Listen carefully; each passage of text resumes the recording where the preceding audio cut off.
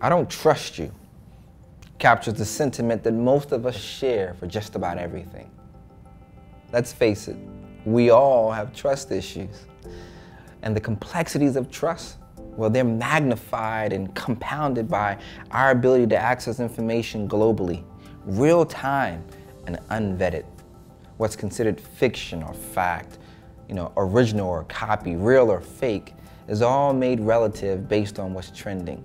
That word, the internet, it only used to be used by the IT professionals, the nerds and the geeks.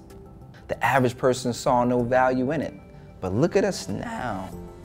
It's an indispensable part in our daily lives, so much that the physical has started to blend with the digital that we now call the phygital. Chances are you suffer from what psychologists call nomophobia, as in no mobile phone phobia. It's a real thing.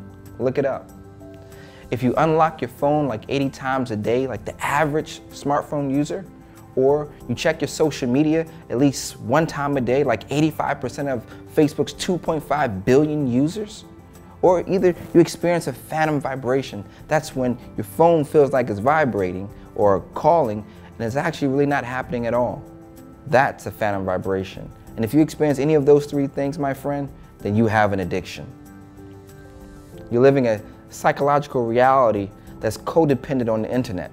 And literally, all of this is at the heart of why I don't trust you, but blockchain and Bitcoin will help. We'll use this book to uncover how. I look forward to sharing this journey with you. My name is Damu Winston. Thank you.